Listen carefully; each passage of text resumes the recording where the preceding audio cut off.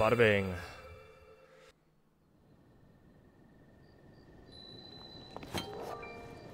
No, no, no, no, no, no, no, no, I'm sorry. I'm sorry. I'm sorry. I'm sorry.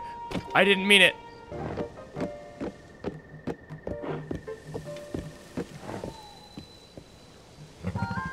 Huh. What?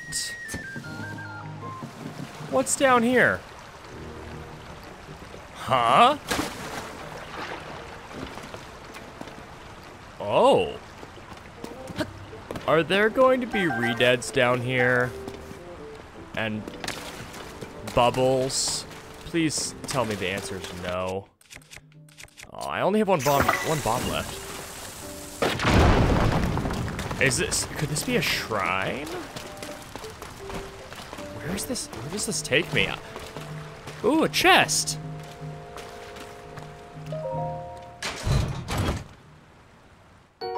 Ho ho! A royal claymore!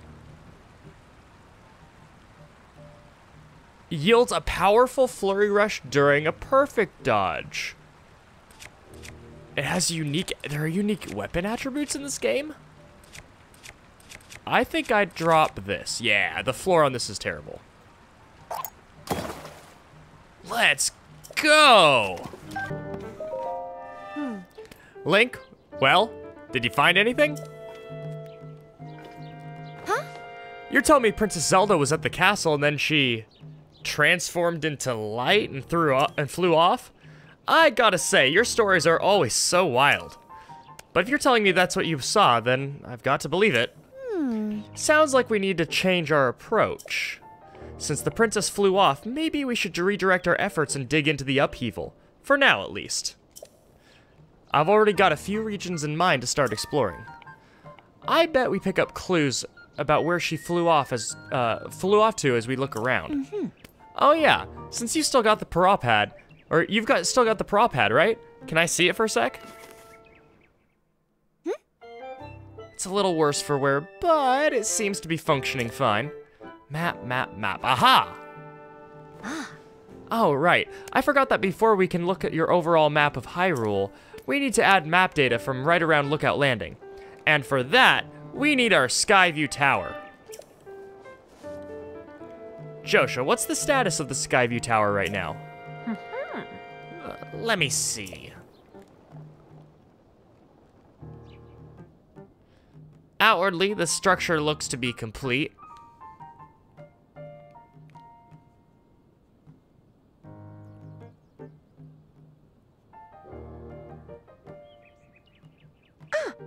Oh, but the travel point is still undergoing final adjustments. The travel point needs tweaking. Sounds like I better get cracking. Sorry about this, Linky. I'll fix it up quick, so just hang tight. In the meantime, why don't you rest up? You must be pretty tired. The emergency shelter is just the spot for you. It has free beds and a kitchen, so it's well stocked for getting some rest and rejuvenating yourself. If you want more info, go talk to the soldier who's watching over the open doorway into it. Yeah, he's over there. If you need clothing for your travels, you should go to Mub's shop. I think they're carrying exactly what you're wearing, so it's completely superfluous. I'll be over by our Skyview Tower, so when you're ready to head out, just let me know. Yeah. All right, Josha, let's work on our final preparations for the tower. I'll handle the travel point. Check it. Josha, you're in charge of the switch. Woohoo! Okay, Doc, you can count on me. Ribbit. Crisis at Hyrule Castle, updated. Hey guys, it's me. That's my intro. I really don't want to sleep. I have a feeling that my horse will disappear if I do. Actually, does it answer my call yet? No, it looked over. It's thinking about it. Don't you dare leave. If I put this here, then that goes there. No, that's not quite it. This should do it. Hey, Link, you all set? I just wrapped up here myself. The travel point is working fine now. Or it will be once you do your part. Hey! We're ready, Josha. Pull the switch. Hey! Okay. Switch. I have a big smile on my face when I exert myself.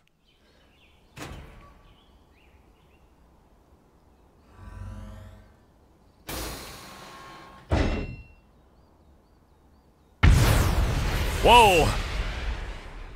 There are islands up there. Kind of be careful about where you're shooting. Oh, whoa. Oh, this is activating all the towers in Hyrule, I'm guessing.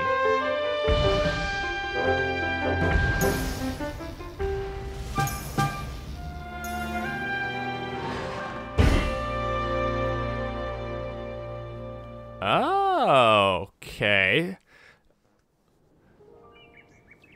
Oh! All of the Skyview towers have now been activated.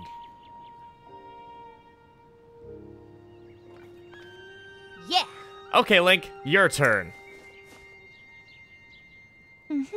Go hold the prop pad over that terminal.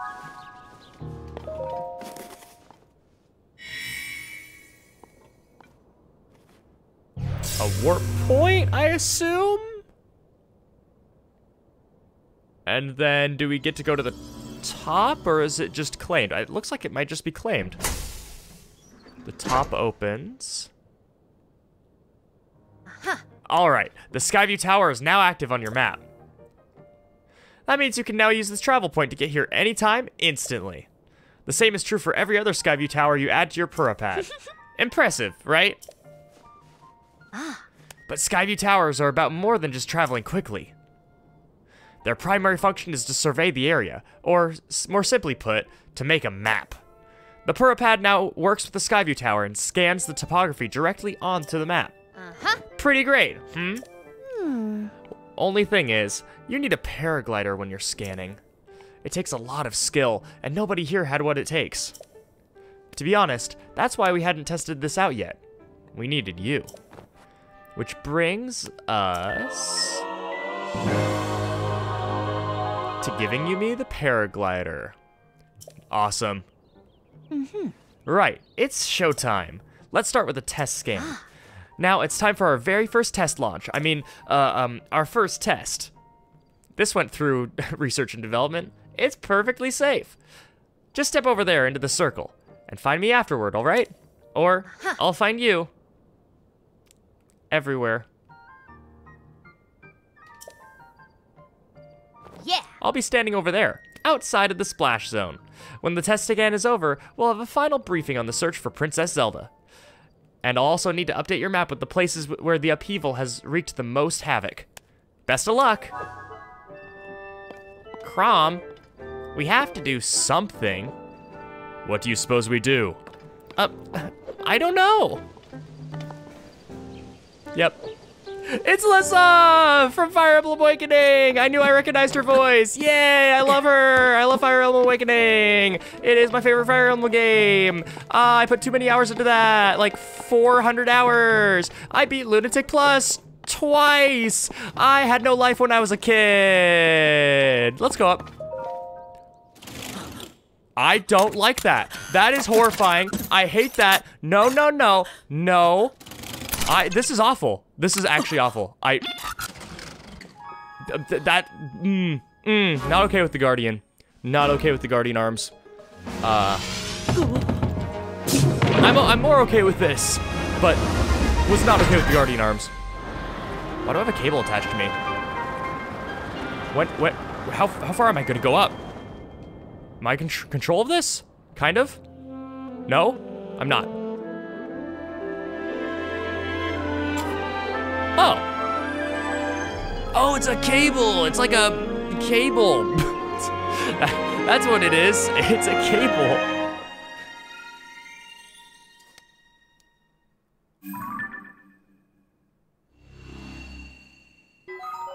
Surface map updated. Sky map updated. Okay. I wonder if we can use this anytime. That'd be so cool if we could. I'm back in control. They gave me control here, which makes me think there's a reason. Unless they just, like... I don't see any Skylands nearby. Maybe this is just a chance for us to get our bearings and maybe make a game plan of where we want to go. There are more towers. There's that. And a shrine. Can I... Oh my word, I can do this while falling! That's awesome! Thank you, game, for doing that. I love it when controls aren't... When we don't lose control of... Oh, we can even do that! That's sweet! Boink! That was, I'm pretty sure that was like frame perfect. I love it. Okay, he's still there. I love it when they don't take control away from, or like the controls that we're used to using in under normal circumstances aren't taken away from us. Like we have our full set and it allows you to kind of combine with what you're familiar with. It's not like, some games, actually this is a great example. Ooh. I wasn't even thinking about this rant, but this is a great rant to have, and one of the reasons why I like Breath of the Wild. One of the strong points, I think, why people like these two games so much. In Skyward Sword, whenever you used the paraglider, you couldn't do anything during it. You couldn't interrupt it, you couldn't shoot your bow while falling, you couldn't do anything. But in this game, you have full control, right? You can pull out your bow, you can skydive, although I don't have the controls down on that yet. And you have every tool available to you is available to you, unless it's something that couldn't normally be used in the air. For example, like shit, almost looked like I could use Ascend there. Hold up, give me a second. No, okay. Except for things like Ascend.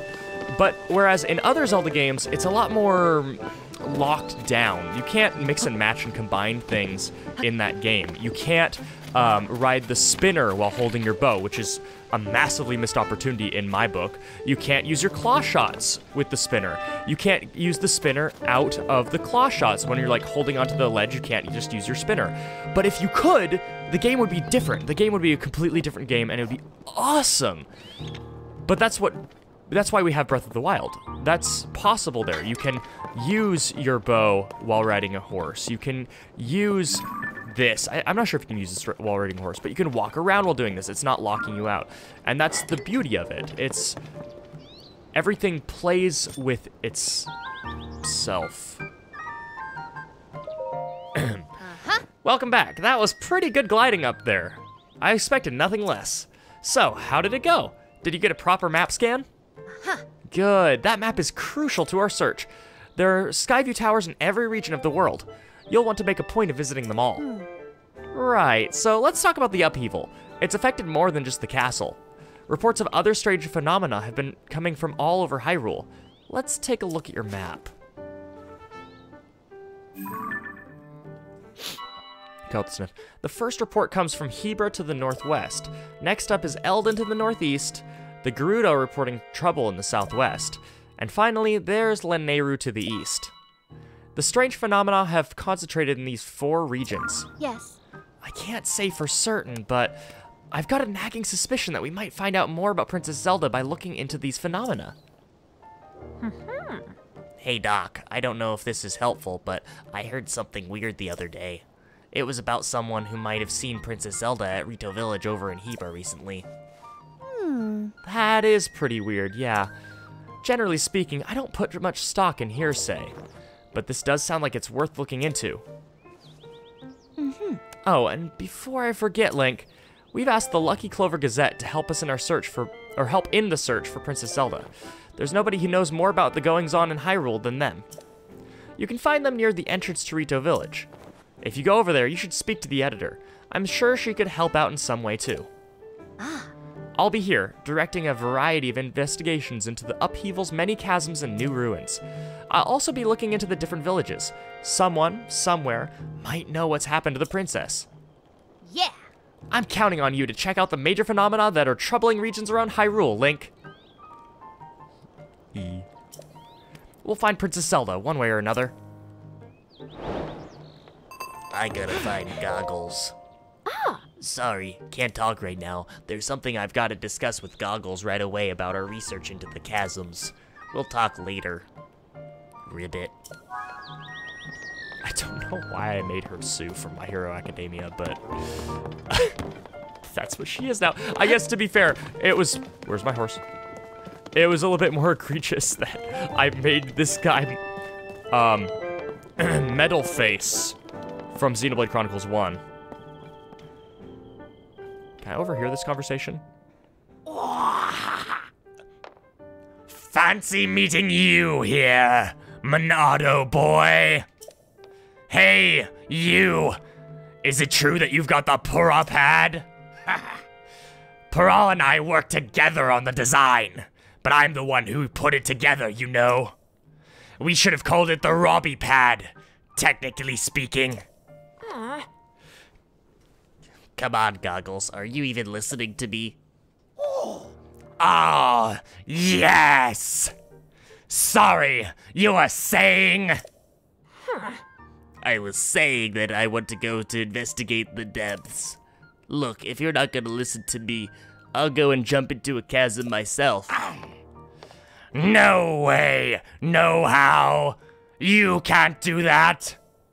The depths are far too vast for you to explore on your own, and we've only barely begun to search into them. I'd love to go gallivanting around down there too. Who knows what wonders are at the bottom of those chasms. But, no matter how wondrous they may be, it's far too dangerous for you. I'm not about to allow our young prodigy to go wandering around somewhere so unknown, so foul. If anything were to happen to Pura's favorite student, it'd be the end for me. The end! But I need more on that figure. If we have more info on it, it should help us to better understand the depths. Oh, swordsman, I'm sorry, I didn't mean to leave you out of the conversation. We finally get an introduction to her? I've talked to her so much, though. Let me get you up to speed. Our survey team brought back some artifacts from a journey into the depths. One of them caught my eye.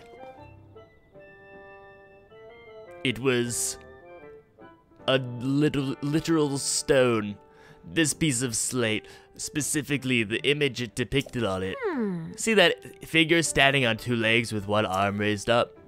Well, I have a theory. I think it could be evidence that a mysterious people once lived in the depths.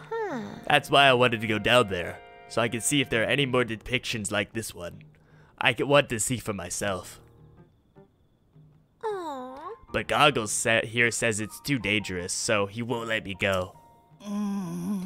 Joshua, come on now. Tell you what, I'll go down there myself and see if I can find anything about the figure on that slate. And Link will join me. Sorry, I meant Monado boy. We'll start by looking for anything down there that resembles the figure on the slate. Assuming we find what we're looking for, we'll use your Pura Pad's camera to take a picture of it for Joshua. A perfect plan. Who? You don't know about the camera? It's one of the Pura Pad's basic features. With the camera, you can capture nearby scenery as an image, one that's stored in your pad there. Sounds like you still have more to learn about the Pura Pad. Not a boy. Until then, or well then, I'll teach you how to take pictures. Once we're down there anyway. There will be a ton of monsters in the depth though. I'll be counting on you to keep me safe. Let's see. I think we should enter through the chasm to the south. I'll go on ahead. Once you're ready and raring to go, come find me there. Ta-ta! Wait, hang on.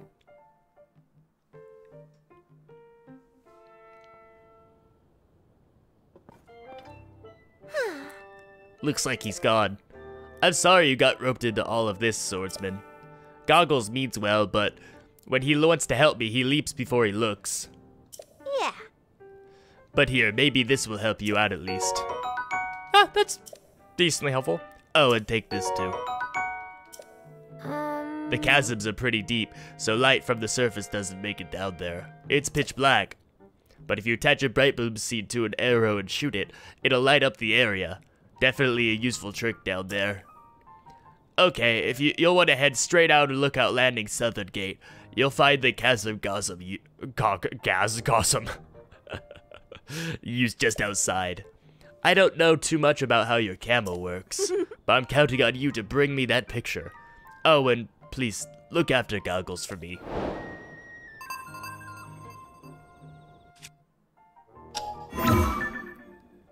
Ribbit. Alright, we got a... Okay, he's still there. Can I take this? Goggles isn't here. Swordsman, that's where I keep my research materials. Please, hands off, Ribbit. Huh.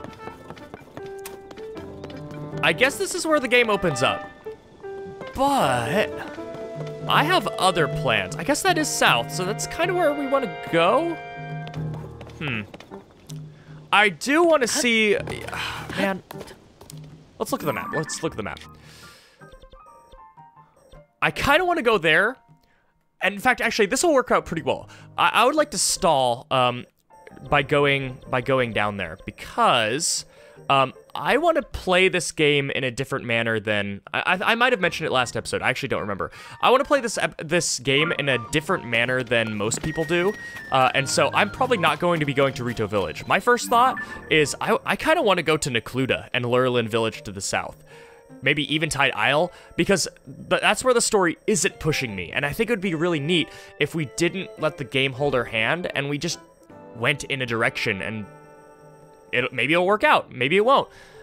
But it's our path, not the game's. Last Let's Play, I went to Zora's Domain, Eldin, Rito, Gerudo, because that's kind of how it felt the direction the game was pushing me. But this time, it's different. I'm a lot better at this. Okay. The past 14 episodes aside, I'm pretty good at this game. And the muscle memory will come back. I think it'd be really neat if we just did things that no other Let's Play is brave enough to do. But first, I'm gonna let the game hold my hand. And I'm gonna go to the depths. At the very least, to stall for you guys to have input in the comment section. I think that makes sense. Lake, hello there! I've been sorting out whether or not I can build a mini stable. I think you already talked to me about this, so I have nothing else to say. I guess first, are you really asking that? You've never seen a floating island before? Moron. Before we go there, I do want to go there, but before we go there, I think I want to hit up a stable. And I don't actually remember where stables were. I mean, I remember there's one down here, but there's one over here as well. So I am going to go this way because before we go here, I would like to register my horse. That's my plan. Take a hard left. Thankfully, I didn't actually think about this until just now. I don't have to worry about guardians, which makes these fields a lot safer. I mean, undoubtedly there are different enemies. There are different enemies everywhere, and maybe some that do pose a threat to me on horseback, but right now, I don't have to worry about running away from lasers. I have a feeling that comment is probably is going to age poorly. But right now, I'm fine. Why is it getting darker? That's scary. Oh, look, a shrine. Perfect. Already. This is paying out dividends. It's okay. I choose my own path. Not... Okay, I can't complete that quote. I can't spoil Xenoblade for you guys. That's not what you signed up for. Although maybe it's in the lexicon, so I can. Yamio Shrine, which is probably actually where we're going to be ending off the episode. But I'm going to complete it, and then we'll end off the episode. Combat training. Throwing. Ooh. What do you mean throwing? I've done plenty of throwing combat encounters in my day, if you catch my drift.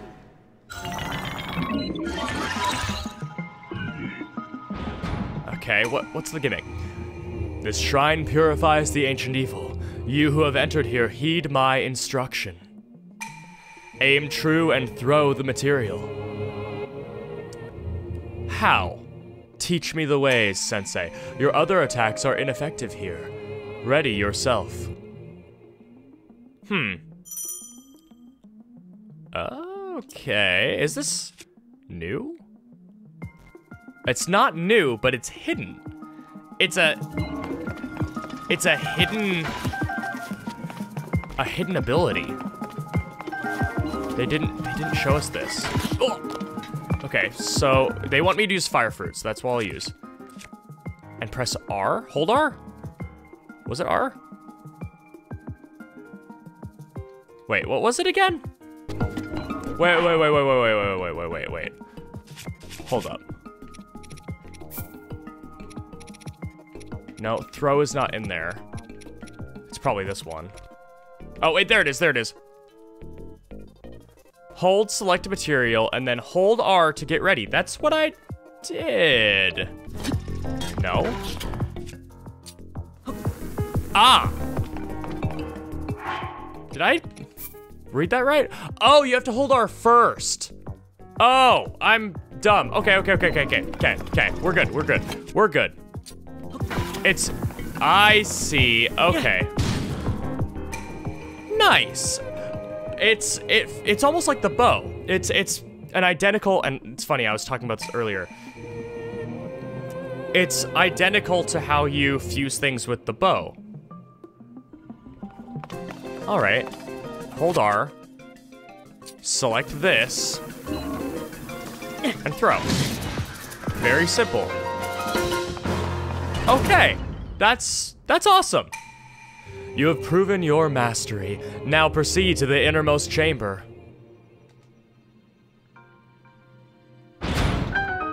Some growing pains. New controls, and to be honest, the controls of Breath of the Wild are...